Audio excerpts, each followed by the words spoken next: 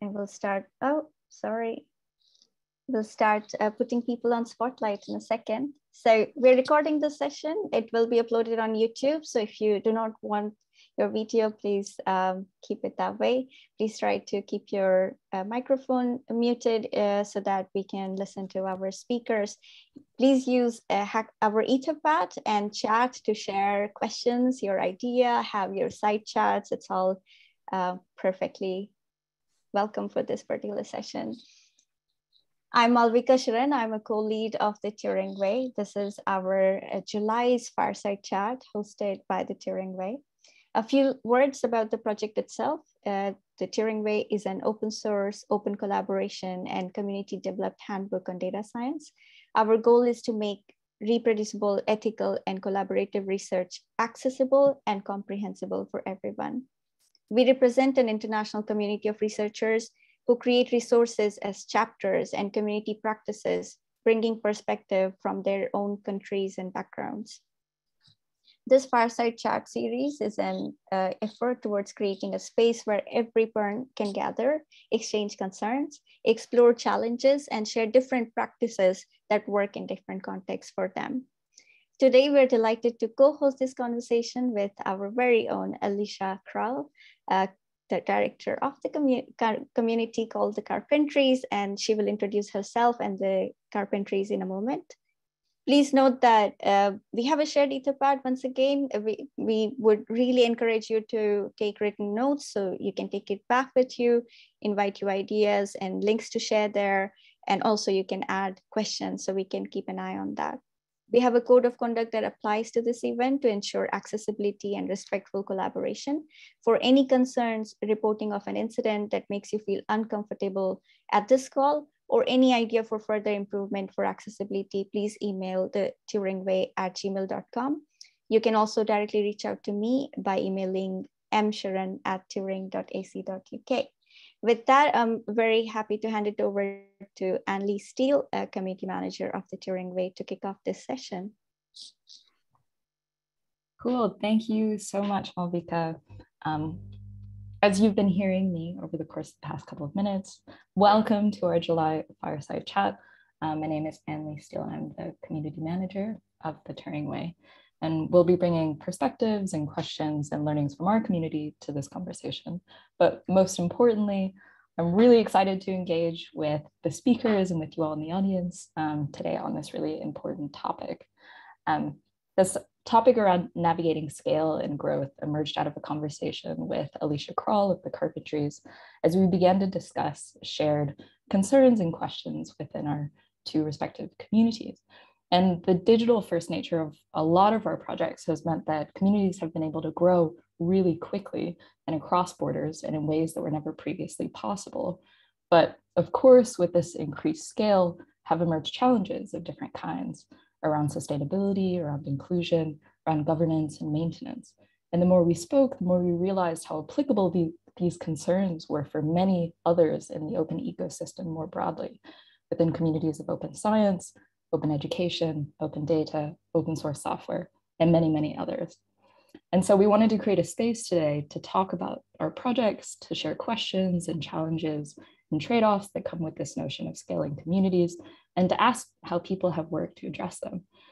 We encourage you all also in the audience today to share your questions and your experiences with us, either in the pad or in the chat. I'm so delighted to be joined today by speakers who have a really wide range of experiences and expertise on this topic. I'll definitely leave it to them to tell you more about themselves, but I will add that I'm personally really excited to bring together this intersection of people, having learned a lot from the Open Geo and Open Knowledge communities before joining the Turing Way, and most recently having joined Open Science and Open Scholarship by virtue of my role here, learned a lot from these communities as well. All of this, of course, tying back to open source software communities also. We'll begin with a short round of introductions of around 2 minutes each to kick us off, where you can share the angle through which you'll be discussing this notion of scale and growth. Alicia will introduce herself and the Carpentries first, followed by Joffrey, Patrick, and Sele respectively. And a small reminder to those tuning in, don't forget to use the Zoom chat or the Etherpad to write notes or to ask questions, and we'll take note of them for our speakers here. And speakers, if you'd like to respond to each other's questions or comments throughout our conversation today, I just encourage you to use the raised hand function, which is on the bottom right-hand side of your screen within the reactions panel. But that's all from me. I'll pass it on to Alicia. So thanks so much, Anne. My name is Alicia Crall, and I am the Director of Community for the Carpentries. I saw that Carrie Jordan, our Executive Director, is on the call. So Carrie, could you put a URL for, I guess, the Carpentries into the chat? But I'm going to start with talking a little bit about the Carpentries and then transition into why I'm here today to represent our organization as it relates to today's topic of scaling community. So the Carpentries teaches foundational, computational, and data science skills to learners through workshops, which are taught by our certified instructors. So since 2012, more than 3,400 instructors have taught more than 3,000 workshops in 64 countries. If you are interested in learning more about us, we will be hosting our biannual conference. It's starting actually Monday of next week. Registration is free and the event is fully online. There's programming across time zones, so you should be able to find 1 or 2 sessions of interest no matter where you are located in the world. But there are a few sessions that are relevant to this audience. I'm going to be talking about this a little bit more later, but there are actually going to be 3 resource development sprints for co-developing a handbook around community coordinators for the Carpentries community. There are going to be 2 panels of community coordinators where you can hear from them how they have been supporting their roles. You can ask questions and engage in that conversation a little bit more. And there's also an informal meetup on building a Carpentries community. And so I'm going to add a link here into the chat with the schedule for the event where you can find out a little bit more. But I have been in my role as the Director of Community for just over a year now. When I first started my job, I was tasked with developing a program to build capacity and community management across all of our different sub-communities. So we're a global community, and over time, many local, regional, and domain-specific sub-communities have emerged. At the same time, individuals have emerged as leaders of these sub-communities with no real guidance from our organization on how to do that effectively. So in January of this year, we started the Community Development Program to support our community members who are serving in these, what we're currently calling as kind of community coordinator roles. So our biggest challenge is trying to develop a program and related resources to support sub-communities that are different in so many ways. So their size, the resources they have available to them, their culture. So we are also getting almost weekly requests for support from individuals who are also looking for guidance on how to create a new sub-community. So how do we develop this program and the related resources in a way that can be valuable to all these groups? There's no one-size-fits-all guidebook or governance structure that will work for everyone. So I'm here today so you can all answer that question for me. But I'm going to turn it over to Jeffrey now. Great to be here. Yeah, thank you. Thank you, Alicia. So my name is Jeffrey Kateregga. I work with the Humanitarian OpenStreetMap team at our regional hub for Eastern and Southern Africa, where I work as the community manager.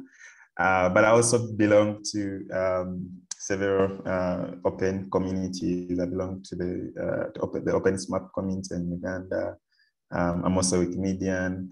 I'm also part of OpenStreetMap Africa, which is a network of awesome communities in different countries in Africa. So I've been involved with communities for a long time now, and I'm happy that where I work now with the Humanitarian OpenStreetMap team, I do work out with communities and also helping them to grow.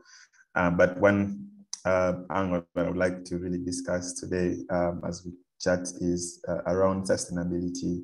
I think when it comes to scaling communities, sustainability is key because starting up a community is easy, it is simple, but keeping it running and also making sure people can participate within the community talking about like diversity, but also governance to make sure there is like a strong leadership within the community to help it grow, to mobilize resources, to support the community members in different ways. I think they're all kind of important aspects, and yeah, sustainability really is key when scaling communities. Yeah, and then hand it over to Sally. I think it's Patrick now, though. Patrick, over to you. No problem.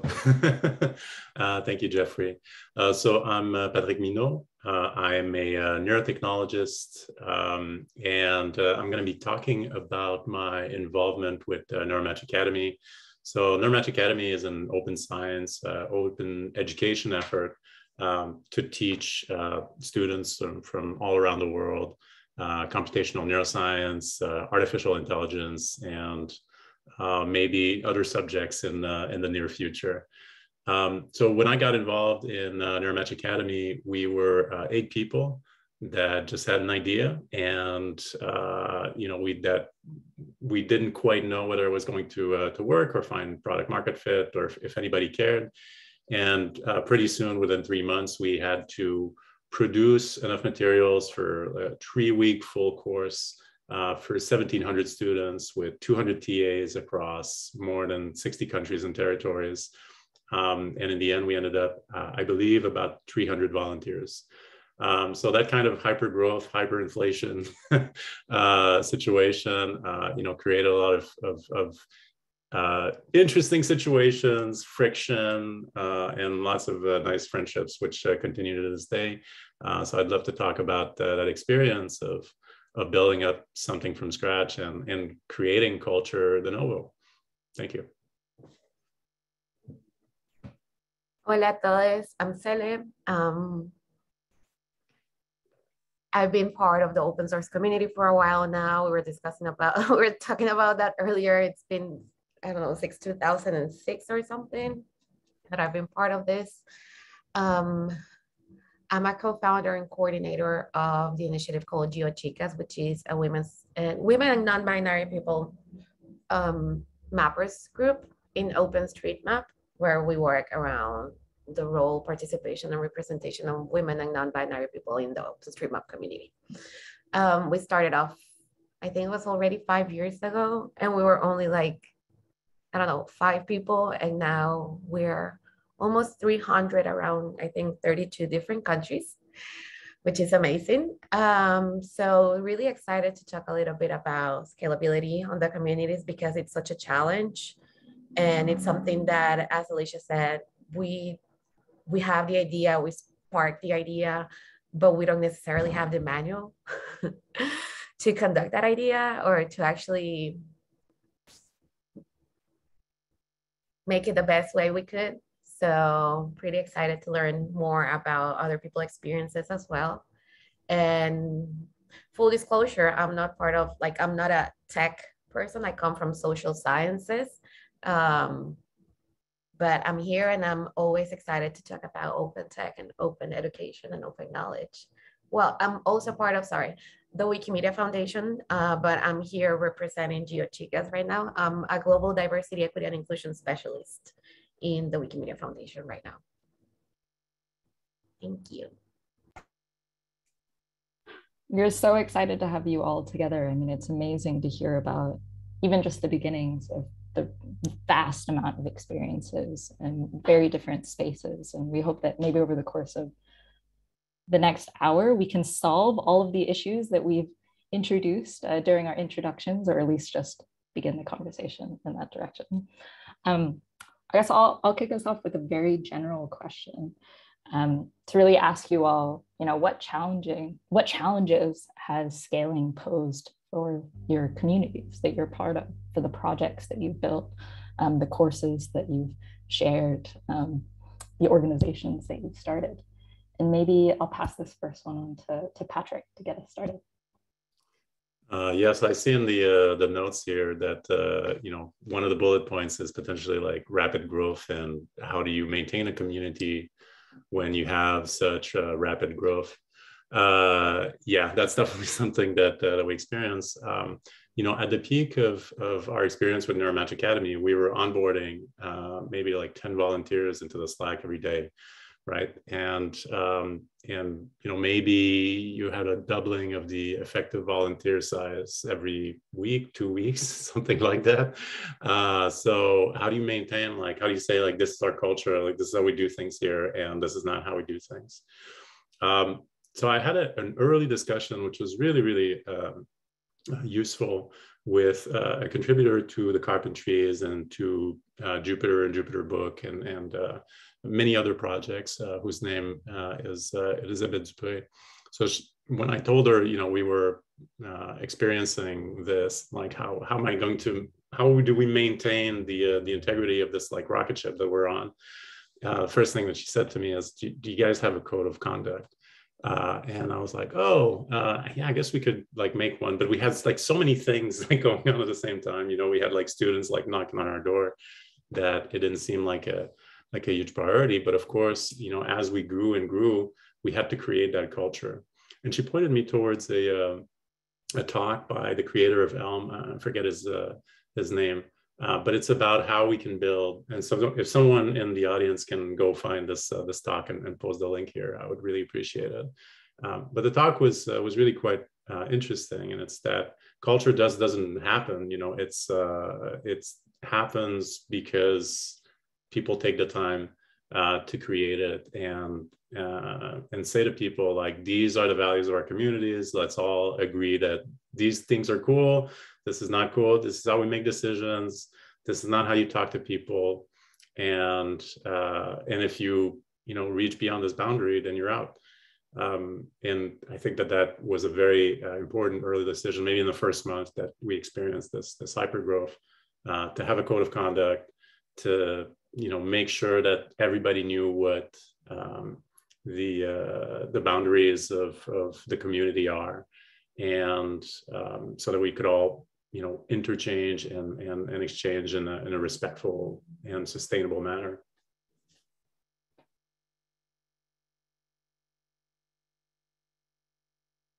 My immediate reaction when I heard of you talking about onboarding people onto Slack was thinking about how Greedbot is being deprecated in August and how difficult that onboarding process would be. Yeah, that is scary, but I found that, so on a very different kind of topic, that having, like, nice bots and stuff to include people into your community is great, but having events that can take those people that are greeted into the community and are onboarded and have them assigned a task just increases your retention by this huge number.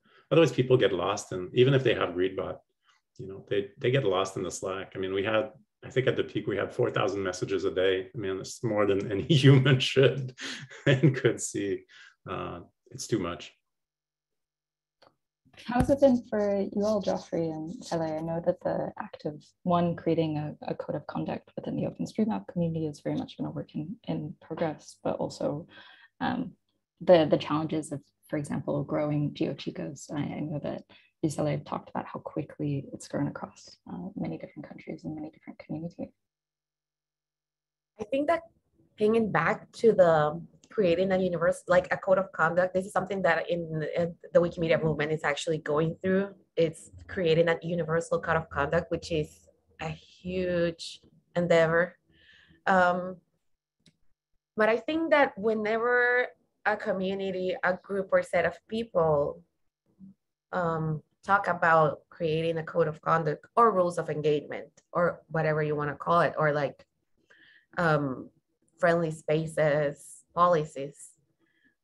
The problem is the backlash that we usually get, because when practicing inconvenience, the people who are already there and the ones that are setting the tones and the rules do not want to be inconvened by something like a code of conduct. So I think that for groups like GeoChicas, who are some sort of, like, I hate doing this, but like a minority within the community, it's complicated to move along those kind of projects because we get a lot of backlash.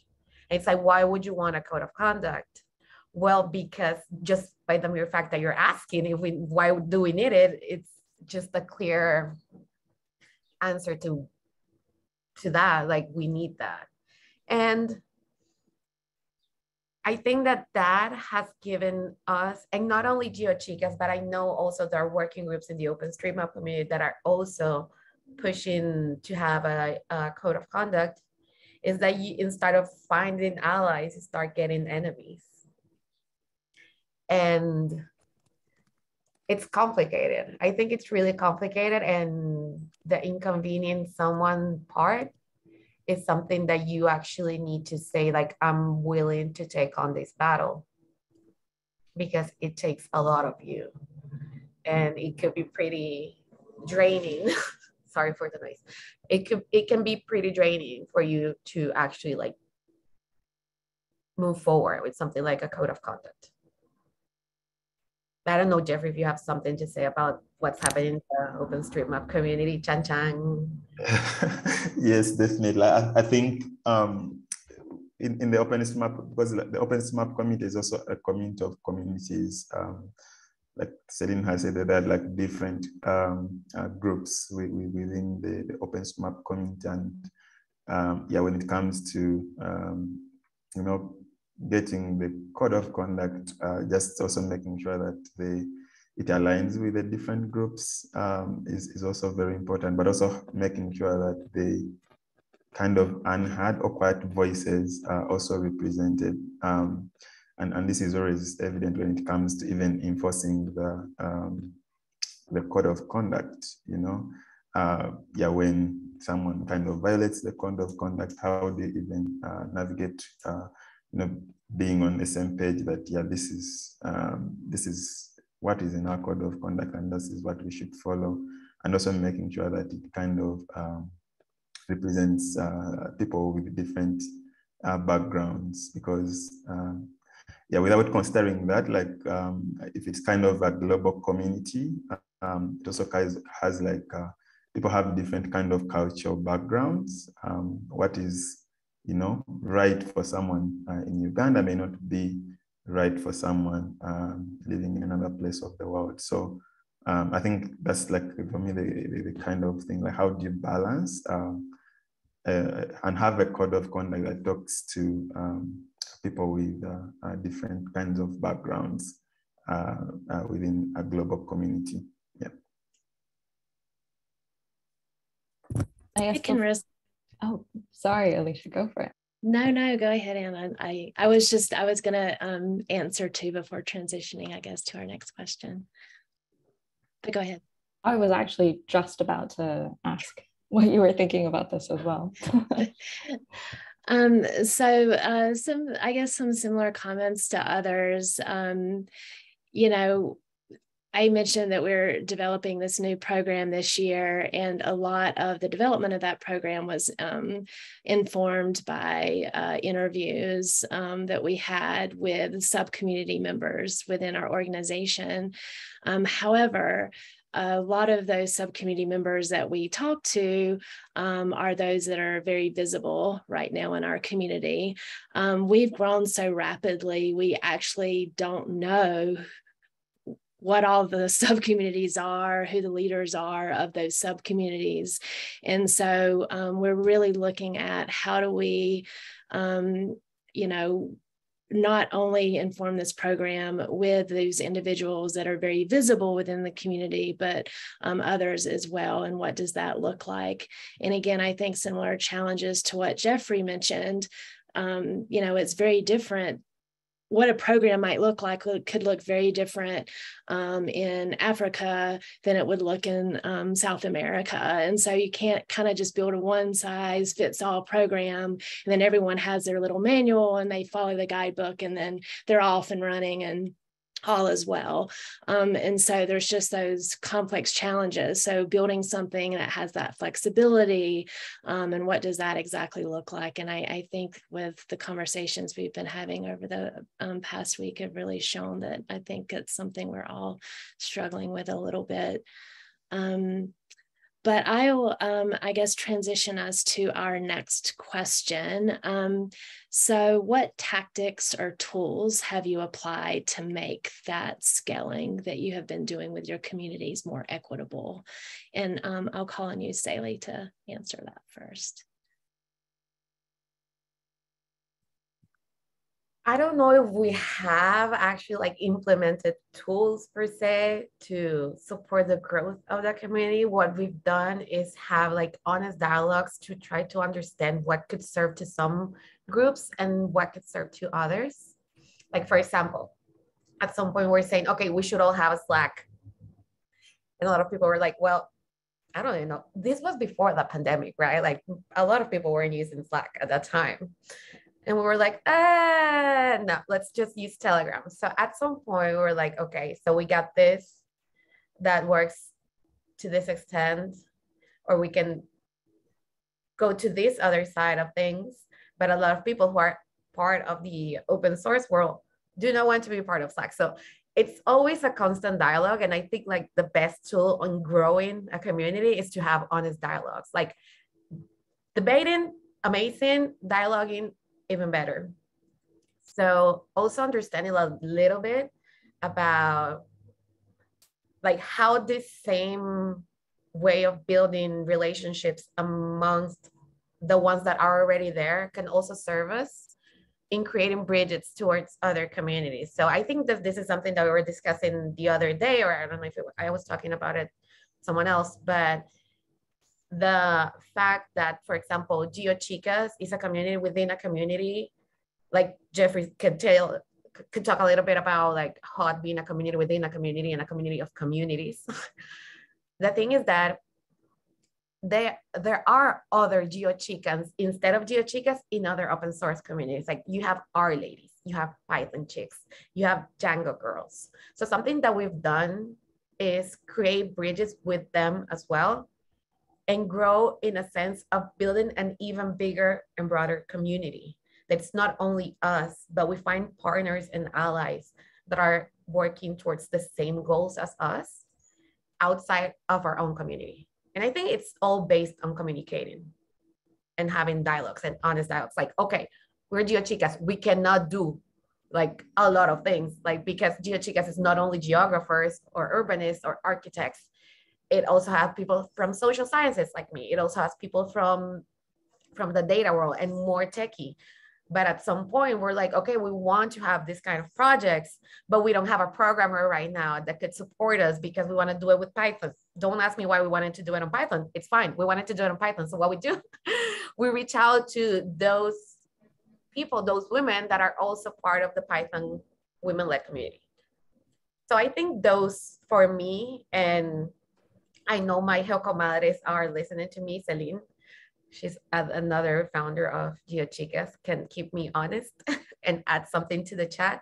But I think that's a big strength on like having the ability to communicate and to dialogue, not only with us, but with other communities.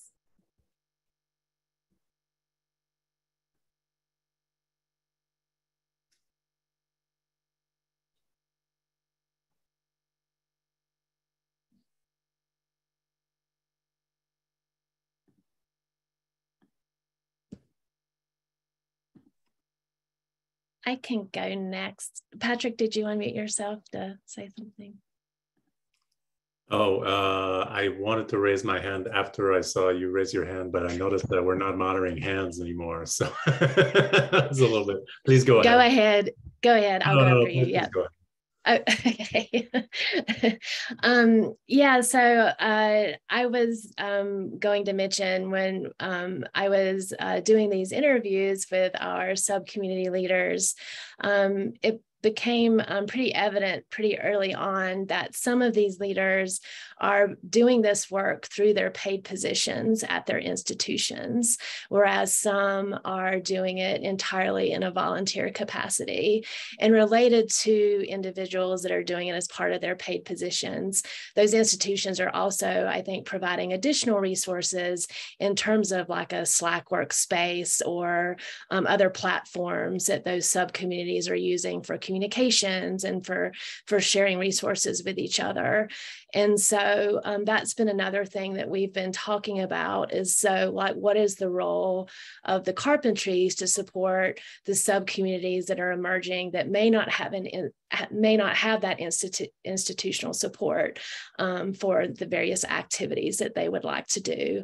An example of that, we have a sub-community in Japan who has their own Slack workspace. And I think starting September 1st, if you don't have a paid account with Slack, you'll lose all your messages or they'll be hidden from you, anything that's older than 90 days. And so they're kind of scrambling with, well, how do we need access to those messages, but they do not have funds for a paid account. And so working with them to figure out, a transition to whether it be an open source platform or how could they potentially use the workspace that's available through the carpentries, for example, to support their specific needs.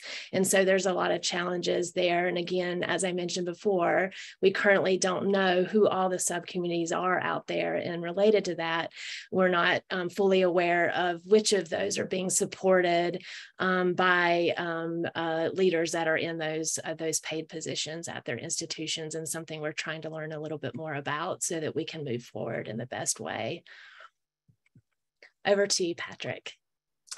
Thank you, Alicia. I want to amplify what you just said about the paid versus unpaid work. I mean, it's such an important discussion to have within the community, like how are we going to operate?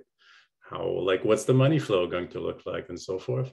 And in the same way that we talked about the code of conduct, if you do it with 10 people or with 20 people, it's a pretty short discussion, maybe, it'll end up being like a 1-week discussion. But of course, if you already have hundreds of volunteers, then it's a month-long discussion. I think it's very similar for the paid versus unpaid discussion. If you set up a long-term plan, maybe to transition from unpaid work to partially paid work, and everybody knows and is on board or is broadly aware, it's not going to blow up. But if it's decided kind of because there's a transition in the community, then of course it will be more controversial. And it's something that I've seen in different communities. I wanted to talk specifically about, tools to make scaling more equitable, just simple tools. One thing that we notice is that people don't understand time zones, and it's actually a huge problem that we had early. We were a bunch of people, mostly on the East Coast of the US. So Eastern time, everybody knows that Eastern time is what it is. And then, for a little bit of time, we transitioned to UTC, and no one understood what UTC meant. So it just made everything worse for everyone, basically. And so eventually we had a system where we said, different time zones for different people, and also would use calendar invites rather than, using specially formatted dates, in certain forums. In Discourse, for instance, it's possible to put in a date that is UTC formatted and will be automatically translated to your local time zone, so you get to the meeting at the right time. These are silly things, but I mean, if you take decisions if you take decisions and people don't show up because they're at the wrong time, man, it's very silly, but I think it matters. Yep, that was my contribution for tools. Can I say something real quick in response to Patrick? At the Wikimedia Foundation, something that we have decided as part of our a way of making things more inclusive for others, because the Wikimedia Foundation is a globally distributed organization, right? We're around 66 different countries. So there's a lot of people, a lot of languages, a lot of time zones, lots of them. So I think using, for example, UTC as a way in which all the people that are not based in San Francisco, for example, can understand where they okay, so before we started with this idea, everyone that wasn't based in San Francisco or in California or in that time zone needed to convert their time zones to that. So this is a little bit about when we were talking about practicing inconvenience, right? Why are we always inconvenience some and not others? So the UTC project for us has been something really great, and also like rotating our meetings. Okay, so 1 month I'm going to wake up really early and someone's gonna have like a great day, and the other month someone's gonna wake up really early and I'm gonna have a really great waking up late day. So I think that it's important. And just going a little bit back to what we were talking on paid versus unpaid work, this is a discussion that we've also had in OpenStreetMap based on the fact that many of these committees are also based in meritocracy, right? And when we talk about meritocracy, we talk about people contributing over and over and over and over to the projects. But what happens when you have, for example, women who are not only working, but are also taking care of their households? And then you have that double, I don't even know how to say it in English, like doble jornada, for those who speak Spanish, like you can translate it for me, thank you. That makes it even harder for us to earn those merits and to become people who have like enough experience to be heard in our communities. So in that sense, understanding the fact of how unfair it is to create spaces where like what's worth is how many edits you make, rather than, for example, I think I haven't mapped at a point on that map in a couple of years, but we've been working on community growth, and that's not, and that is not recognized by most of the community, because what they want to see is that you reach to 1,000 edits, right? So the paid versus unpaid plus practicing inconvenience, I think it's something that we can start critically thinking about. Thank you.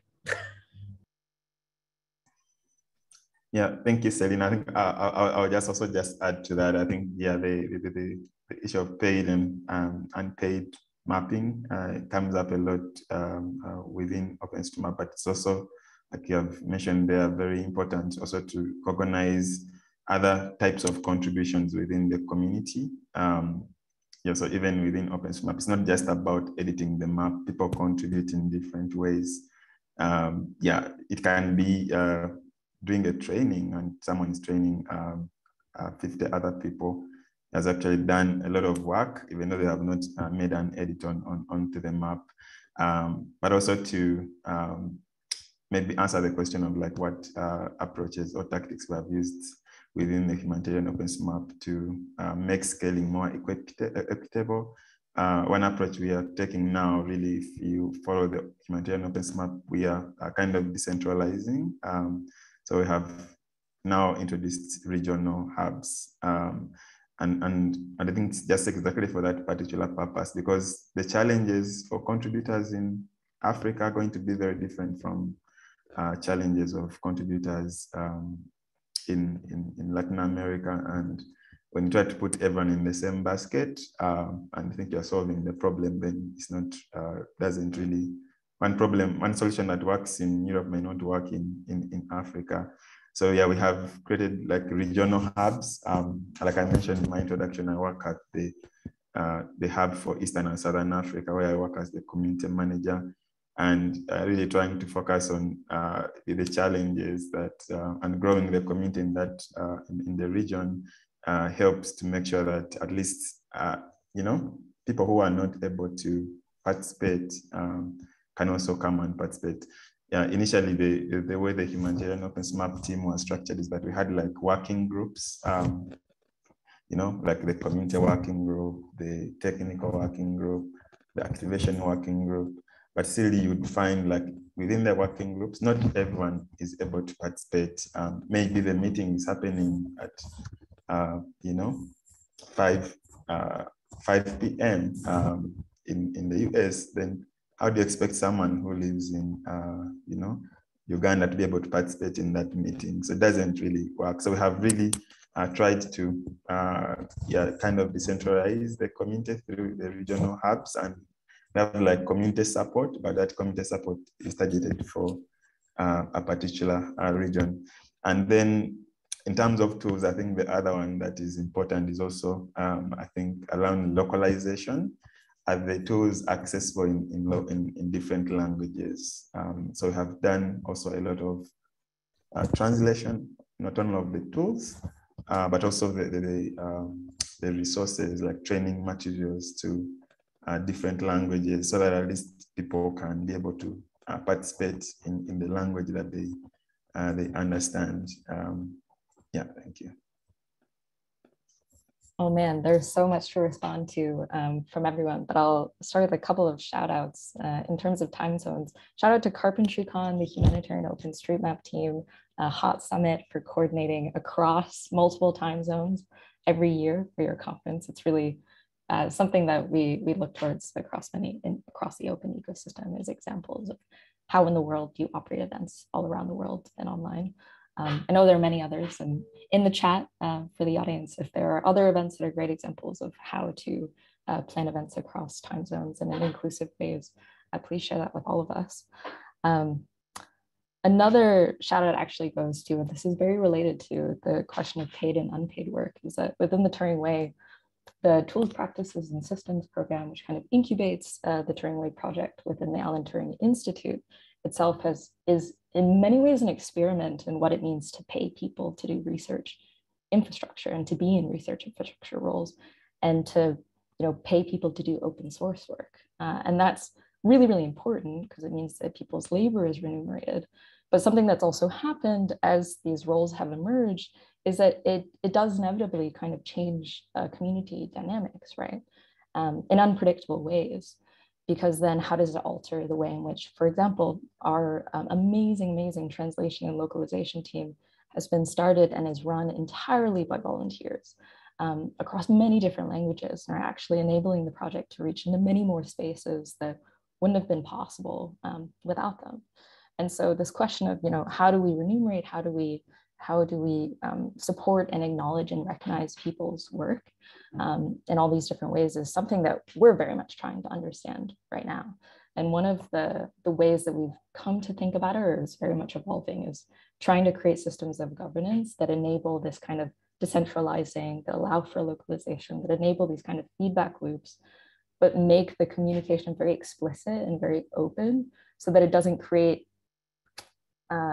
which sometimes can be inevitable, almost a class of people who kind of know everything while everyone else is kind of following along. Maybe this is because I also read Joe Freeman's Tyranny of Structurelessness recently. It's really fresh in my mind, but she talked a lot about how, within any social movement or within any group, there eventually becomes the creation of what they call elites, which are kind of running the project or running the program and kind of reinforcing their own roles within that group, and not necessarily inevitably or accidentally leaving room for others to join the project, which is so key when you're talking about things like scaling and growth and creating new leaders within a community as well.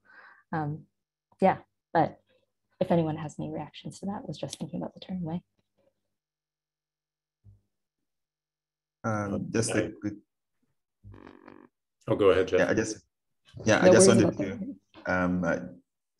Just one thing I wanted to add, and is, I think even before we talk about, paid volunteers and unpaid volunteers, are the ones that do this for full volunteer. Are they acknowledged? Are they recognized? Even talking about feedback loops, as we're talking, mentioning there. Are people who are contributing, acknowledged, even to receive a message and say, thank you for contributing. I'm in the field today, and today I met a student at the university who is a youth mapper who contributes to our projects and does a lot of mapping. And she was saying, but I've never received any message saying thank you for our mapping, and this is something that can be automated, where someone makes a contribution to maps and they receive a message in their inbox and say thank you for contributing. So I think we're always going to have people who are paid within the community to get some work moving, And I think what is very important is just to make sure that the people who are doing this completely on volunteer time, their time is acknowledged and they get feedback, even knowing like, does the contribution I make a change within the community? Because people, for example, in OpenStreetMap, they do a lot of mapping for humanitarian response, which basically also translates into saving lives. So to share such a story with a volunteer and say, the edit you made to respond to this disaster has really helped to save lives, and just making sure that the feedback loop is kind of closed there. Yeah.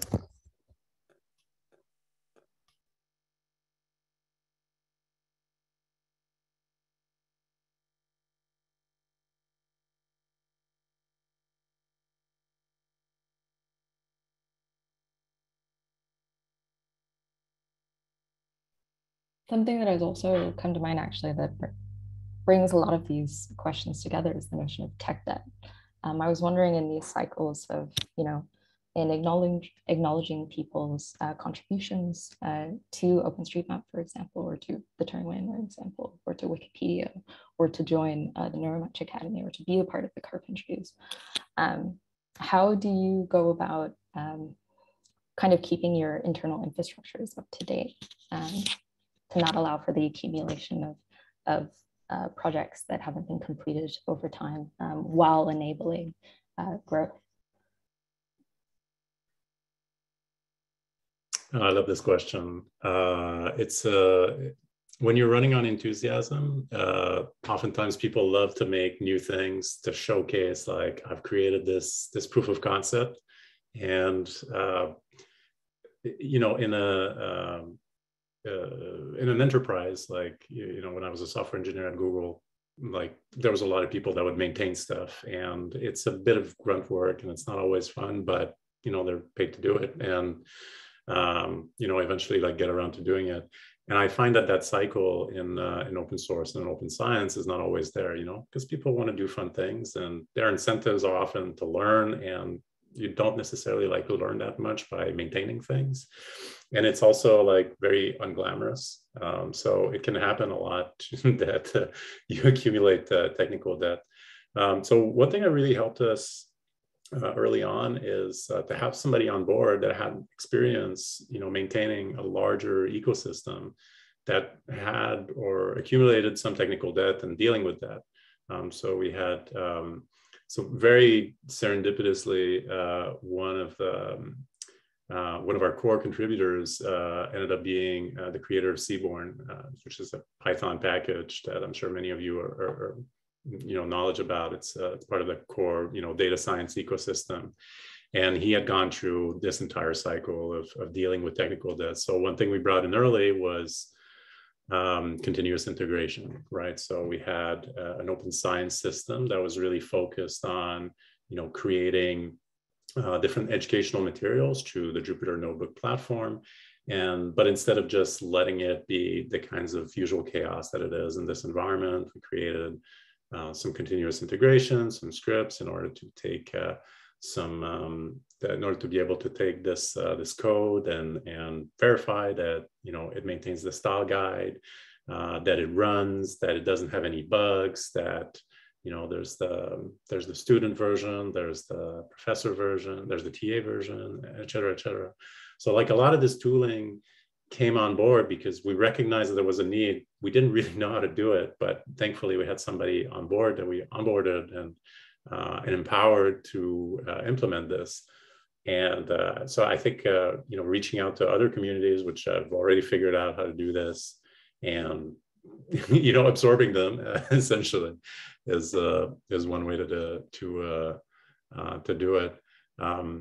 But in any case, it's important to have like both somebody that is technical, that has that, that knows how to do it, and also like recognize as a community, if you have like any sort of either leadership or soft leadership in some ways, that everybody kind of gets on board and is like, this is going to cost us a little bit, but trust me, like this is it's going to be helpful in the end.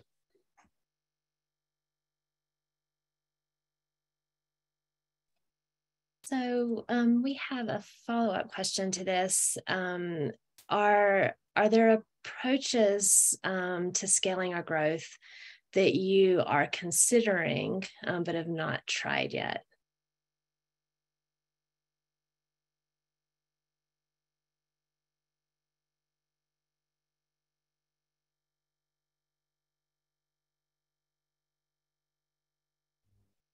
On the Turing side of things, we're just now in the process of creating a kind of series of categorized roles within the paid team that take on different roles related to maintenance of the project.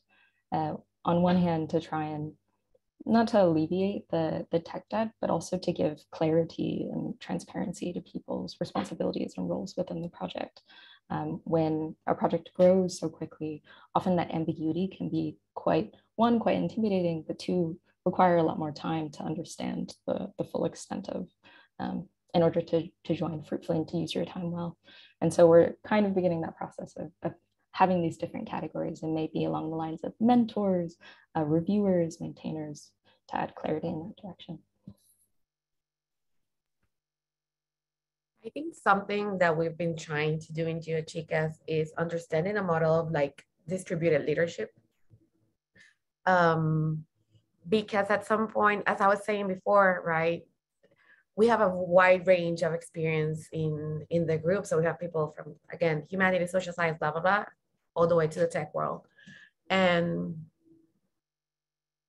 also understanding that if I'm not there, there's still other people that can still conduct like the projects and can still coordinate and so on and so on.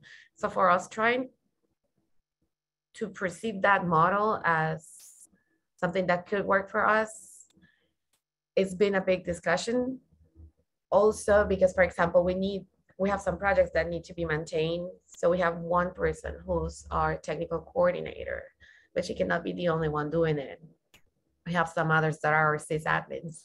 And then we have the three of us who are like the core group of coordinators, the Helcomadres, that we cannot, even if we're three people, we cannot do it by ourselves. So I think like understanding that, and it also helps other to have a much bigger sense of belonging to the community.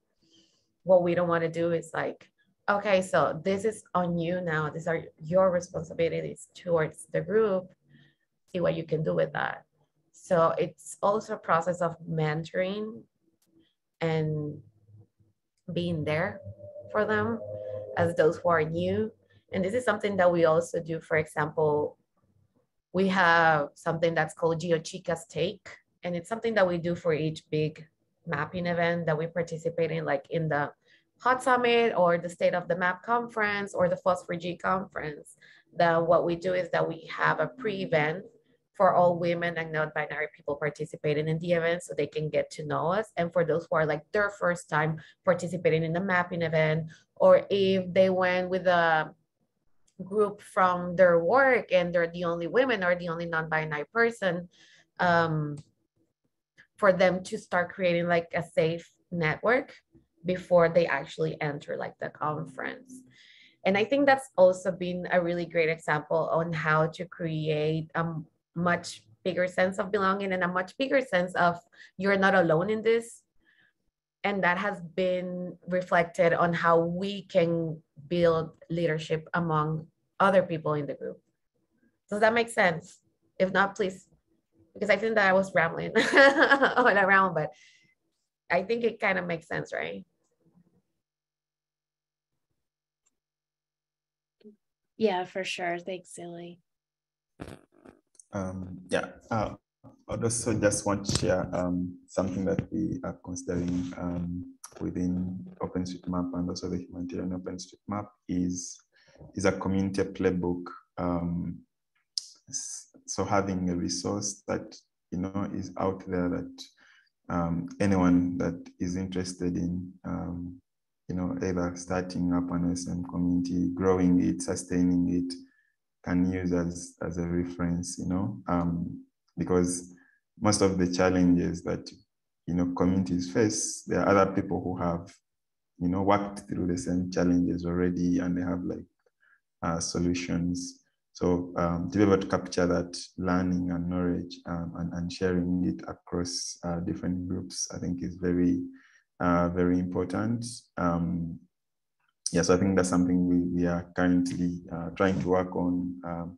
And hopefully once we have the community playbook, then it's not yet there, Celine. But it's the work in progress. You were part of some of the initial discussions, and it's something we are looking forward to, that once it's available, then it can help communities not only to start, but also to stay sustainable. So if someone is looking around, like, how do I, do community engagement? How do I do even run like a mapathon? How do I start? If I want like more diversity within the community, how do I handle this? If I want to raise resources, create partnerships, how do I go around this? But also technical things like if I want to do a project around OpenStreetMap and I want good data quality, how do I go about it? So we hope like the community playbook will be something that encompasses several things that help answer some of these questions around community sustainability, maintenance, governance, and so on. I wanted to follow up to that comment too, Jeffrey, because it's kind of interesting, because I think we talked a lot about, like, it's difficult to have like a playbook or a guidebook or a handbook or whatever we would call it for these various roles. And for the program that we're developing, we're starting with just developing a glossary. So at least we're starting as a community with a shared language when we're talking about various things,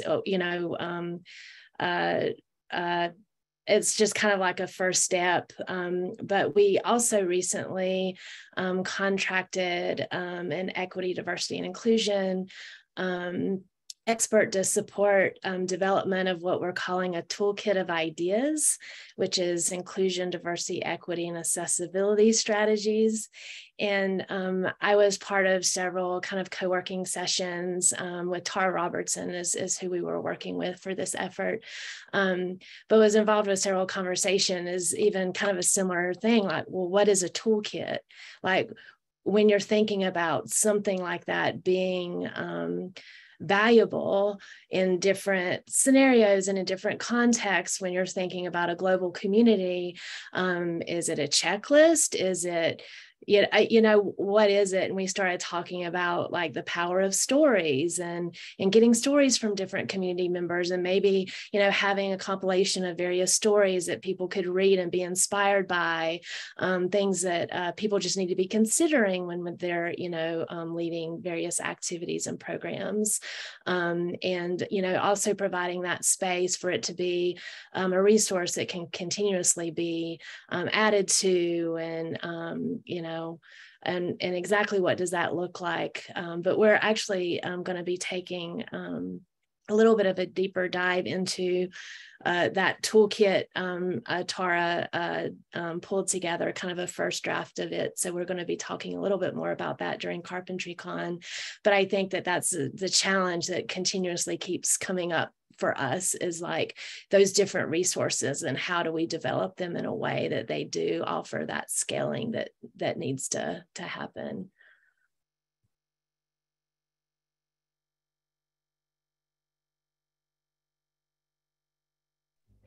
How do you all, with this in mind, then, kind of as the number of people are involved in the project, maintain that sense of collective ownership or sense of belonging through either written materials like toolkits or handbooks? Because I will say that within the Turing Way, something that's been really amazing to see is that our record of contributors is really a place where people are able to, in their own time and in their own words and in their own way, write down their personal stories and experiences, not only in contributing to a project like the Turing Way, but also maybe their experiences within open science or open scholarship more broadly. So creating these spaces that are not only for or within a single project, but are kind of collectively owned and collectively run.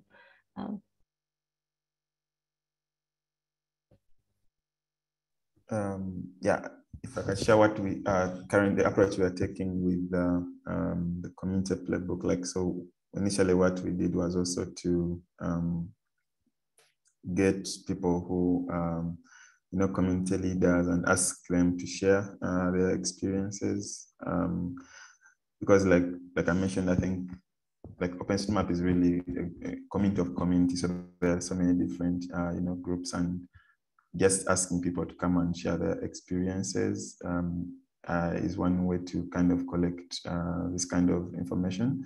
And I think the more people that you involve, then that's where I think the ownership comes, because they have contributed to this, to building, like, let us say it's a toolkit. When people contribute, then they kind of get ownership instead of, just getting a specialist and then building a tool and, roll it out for the community to use. I think to kind of collaboratively build it, I think is the best approach for ownership, and also the likelihood that it would actually be used.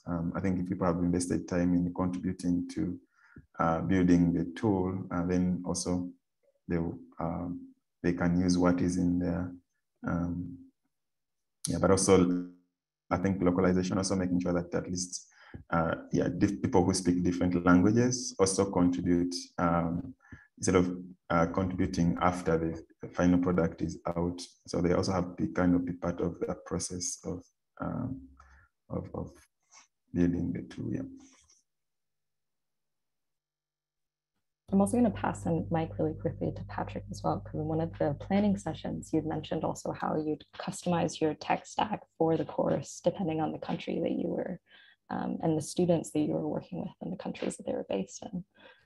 Yeah, absolutely. So these are the kinds of decisions that impact a lot of things inside of the project, right? So essentially, how do you collect money from students, and how do you reuse it down the line in order to maintain the sustainability of the whole operation?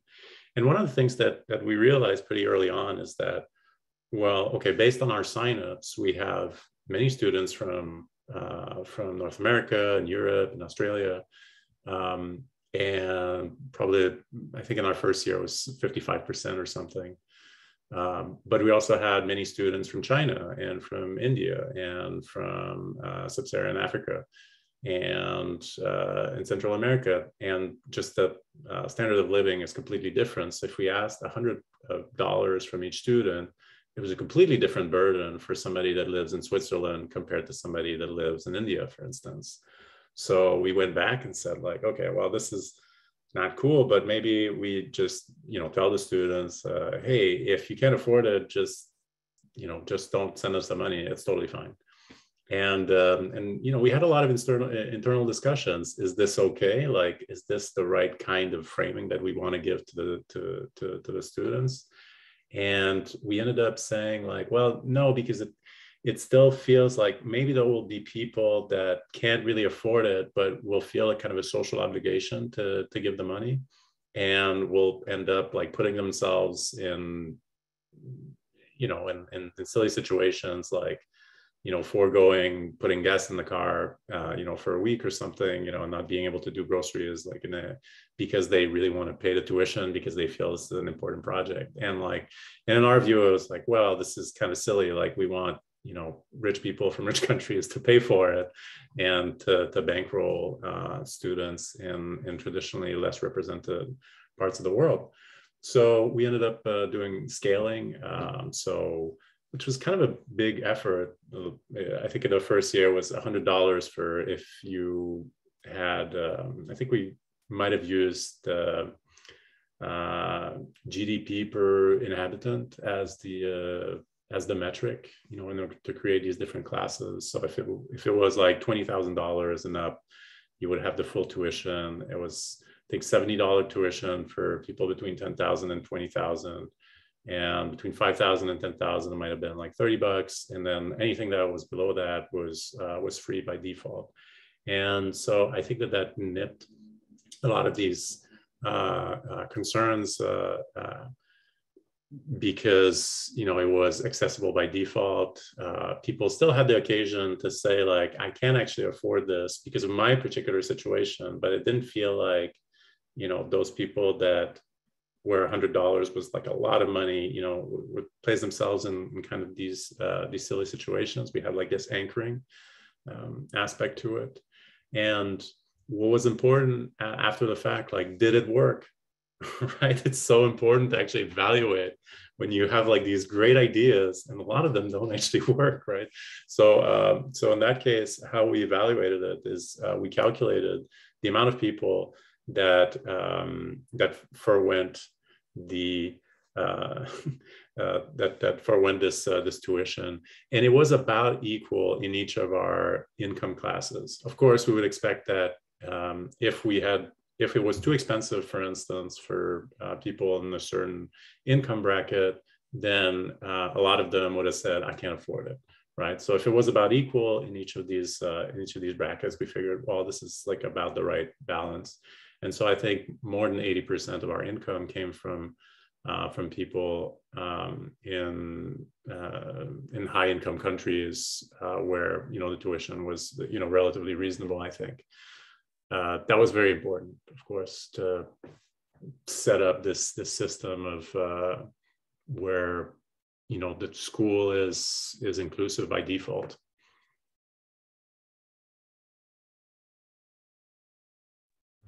Realizing that how in the world do we only have 15 more minutes? I feel like our conversation could go on for far longer, and there are so many different topics that we brought up today. I guess maybe before our final question that we'd had for you all, we're actually going to bring in some questions from the Q&A and from the Padlet that people have been asking, which are very, very interesting, which is like the first being, how do you track or understand a community of communities in the first place? How have you all been able to keep track or try to keep track of those communities of communities? And how do you improve the connections between them and identify where connections may or may not be present or may or may not be robust?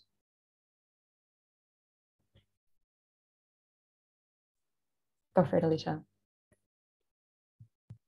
Yeah, so we haven't done this yet, but we're developing kind of a evaluation plan around the program that we're currently in the process of developing. And kind of related to that, we're planning on starting a sub-community registry.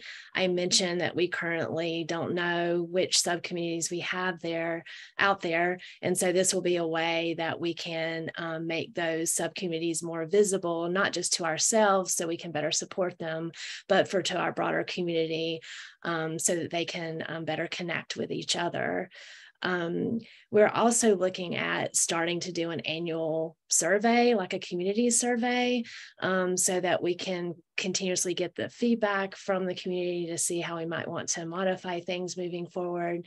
Again, based on our core values as a community, making sure we are moving things forward in the best possible way and providing that space too, especially if someone would like to remain anonymous, to provide feedback on ways they see us needing to change direction or what they would like for us to be doing.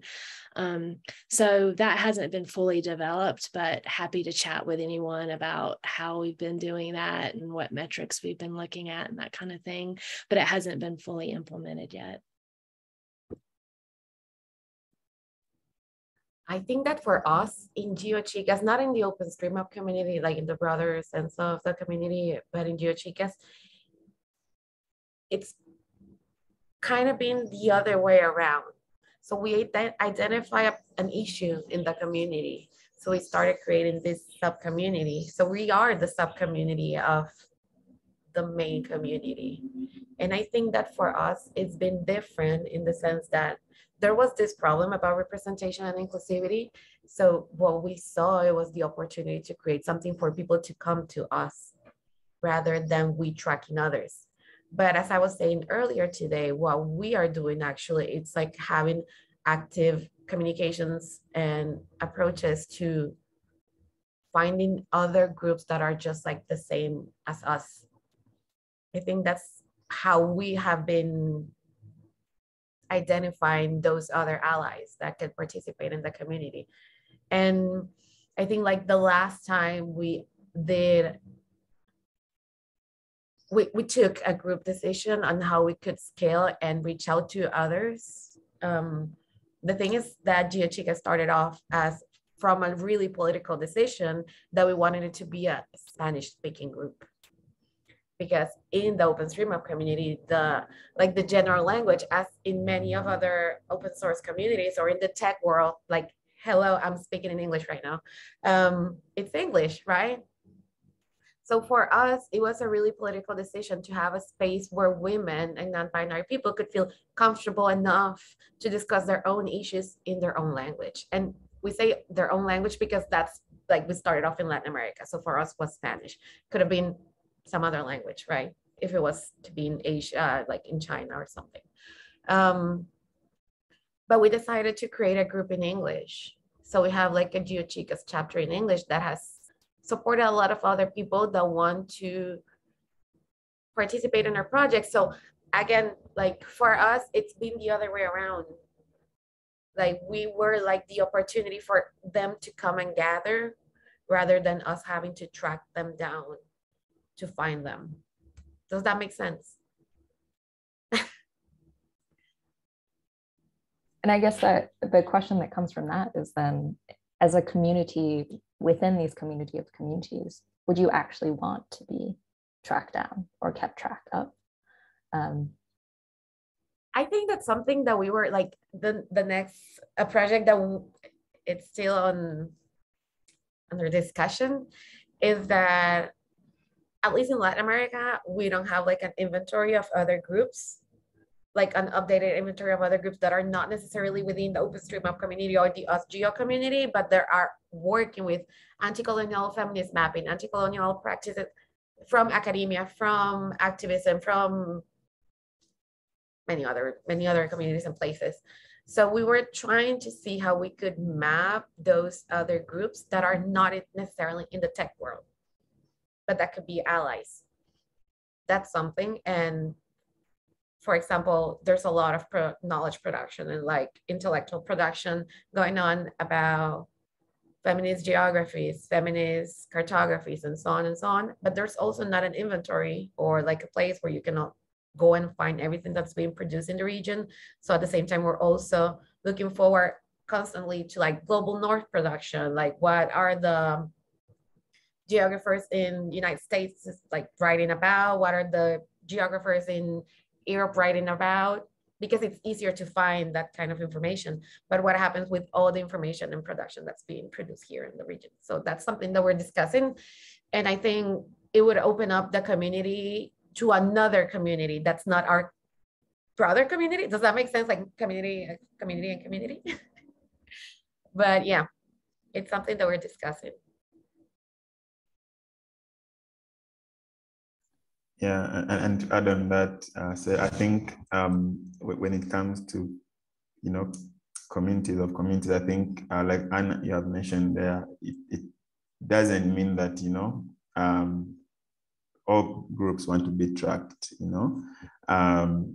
because when you do that, then it can also kind of cause kind of assimilation where, everyone who you count other groups or other communities as your community, whereas they may want to just feel like, yeah, we're an independent community within the wider community. So I think for me, what is important is making sure, like what we are doing with at Humanitarian OpenStreetMap is just to enable participation. Is the community kind of diverse enough? Are there many people that are participating from the different parts of the world? Doesn't matter whether they, we don't have to call them like the hot community, like not everyone who comes and uses the hot tools is part of the hot community. There are some groups, who use our tools and they are mapping for different reasons. And I think that is important to make sure that at least we are not seeing who is participating, who is contributing, and also trying to reach out to groups who are not maybe represented and just helping them to be able to participate without necessarily tracking them. I don't know if that makes sense, but yeah, not everyone would want to be tracked. Yeah.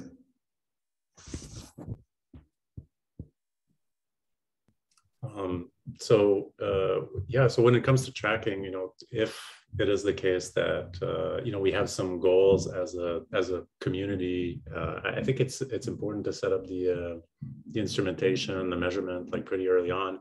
I'm sure that many of you in your communities have had trouble just like keeping track of who's actually in the community, who's volunteering, who's an inactive contributor, who's just in the Slack and kind of just monitoring rather than actively participating. So setting up like good instrumentation and measurement early, I think is important. So one simple thing is if you're doing a multi-year project, making sure that your questions, your surveys, for instance, that you send out, as Alicia mentioned, have compatible questions so that you can track the evolution of your community as a function of time. So, for instance, I can tell you that our reach as in low-income countries has grown from 2020 to 2021 to 2022, so that I think in the first year was something like 30% of students came in from low-income countries, and now it's 45%. Well, if we had changed the categories or just like the boundary of what's considered a low-income country, or, there could have been like a lot of different changes in the survey that would have made that measurement like not actually meaningful. So designing these measurements and that instrumentation early on and thinking about it thoroughly and just being very diligent about it is super important. I know that surveys oftentimes are designed like kind of last minute, and and it's certainly happened that I've sent out surveys and you get results which are kind of muddied by the lack of design. I think the super important thing also about doing surveys and tracking is have a closed loop. So if you ask questions, just post the answers like ASAP. In one case, we had like daily like satisfaction surveys to see like how the students were feeling, and we would get the surveys at 6 p.m. and by 8 a.m. the next day the results would be posted. So, and we would have like action items to say to the students, like, here's what we're going to do to make this better. Okay, you don't feel, comfortable like sharing with your TA, here's how we're going to change that interaction. We're going to give you the tools to make it happen.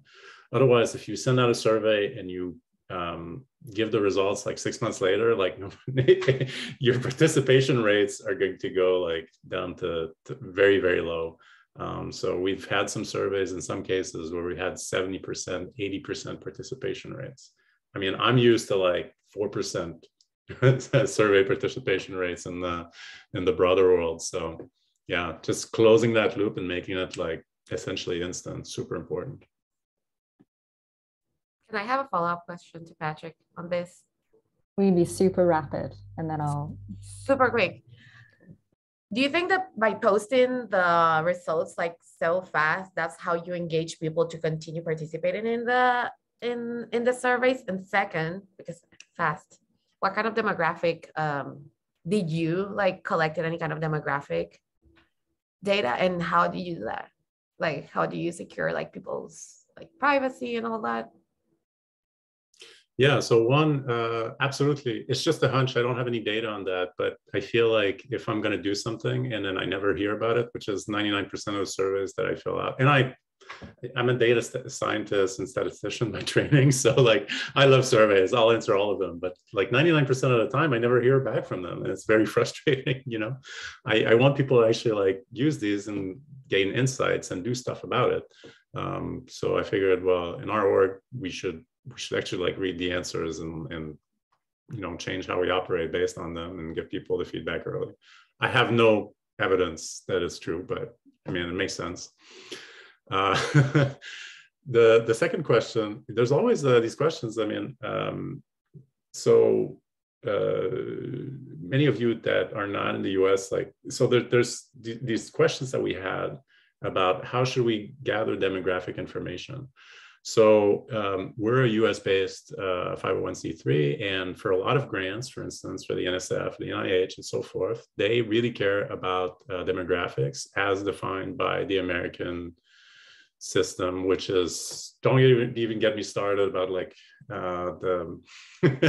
about like whether these are meaningful categories, but you know, there's one category which is basically race, so like Caucasian/white, of African descent, and Middle Eastern. It's a bit of a hodgepodge.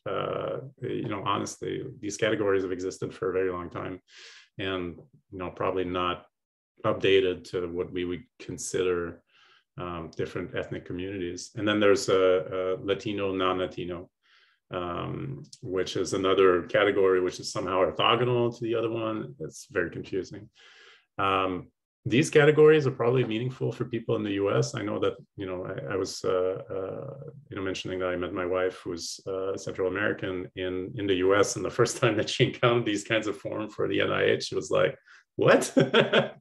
But as US citizens, that can make sense and was necessary for us to gather this information for the NIH and the NSF. So you have to have a conversation within your community, like, are we okay with these kinds of categories? Because they're very important for fundraising, but at the same time, like, you know, they're pretty baseless, essentially.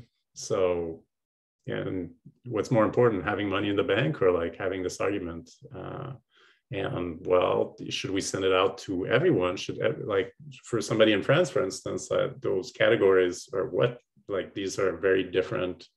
There would be very different categories that people would identify themselves with. So is it meaningful to do that? So we had a lot of back and forth, you know, trade-offs. Yeah, actually, you can't ask race in France. That's absolutely true. Yeah, so how do you deal with that? It was a big discussion. I can't believe we have 2 minutes left. I feel like every single time I've interluded, I feel like time is zooming by. But this is actually a really great segue into a question that can't be answered due to lack of time. But would love if you all have answers that you could write into the pad. Is actually a question about, you know, with these incentive structures that are around us, these things like surveys or data reporting, et cetera, that we need to have in order to receive things like funding. With these structures in place, you know, when do you intentionally, and I'm reading through this question, that was not the wording of the question itself. It asks, when do you intentionally move away from growth/scaling for the sake of improving culture/relationality in a community? That would be really interesting to hear all of your answers about that, maybe in a written form. But given that we're actually 1 minute out of time, maybe for a very quick Zoom run through all of us, maybe what does the future hold for you all in your communities? Are you scaling? Are you growing? How are you thinking about scaling? What does the future hold? And we'll maybe take a minute or two to do so and do a really rapid fire before we have to close the room. I can quickly go first. I've talked about the program already a lot, about the program we're developing, but I would love to continue the conversation with others that are doing this work because I think it's very challenging. So I'll add my email address into the chat. If you'd be interested in having ongoing conversations about the work you're doing in this space, I would love to be part of that. So that's what I would say. I'll pass it to Celie. I think that for us, the future is about maybe stop scaling a little bit and start rethinking what we're doing. Like, that's our future and how we're going to. We started off with analyzing what was happening in the community. Now that it's been 5 years, what is it that we're actually going to be doing now? That's our future. I'll pass it over to Geoffrey.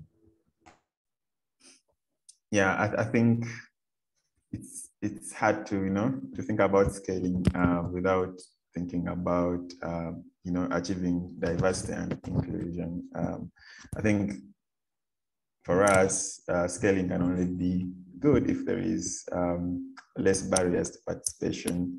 It's not an open community really if not everyone can participate. So really thinking about, what are the barriers to participation and identifying those and trying to lower them as much as possible. Because it may count the numbers, but if you don't look at, where people coming from, then it's not enough. So I think as we look at scaling, also look at diversity and inclusion. Thank you. Over to Patrick. Thank you. So first of all, thank you for inviting me. This was a super interesting discussion. I think for our purposes, for Neuromatch Academy, we're continuing to grow. We're adding more courses. A big milestone this year was attaining sustainability in terms of outpouring money versus income, so that we're not so reliant on sponsorships. So a huge milestone to really happen. And we've also hired a CEO. And so we have our first, paid contributors, and that's going to allow us to scale in the future and to make, this innovation in open science and education possible for years to come. So I'm very excited about the future. This definitely feels like a conversation that would require a follow-up and many other follow-ups, because what's so interesting about hearing from all of your experiences is how much, in many ways, our conversation has been a series of finding shared language to describe different or similar processes, but also maybe entirely different approaches as well. And maybe the real question is, how do we bridge across all of these different approaches and ways of thinking through these issues of scale and growth?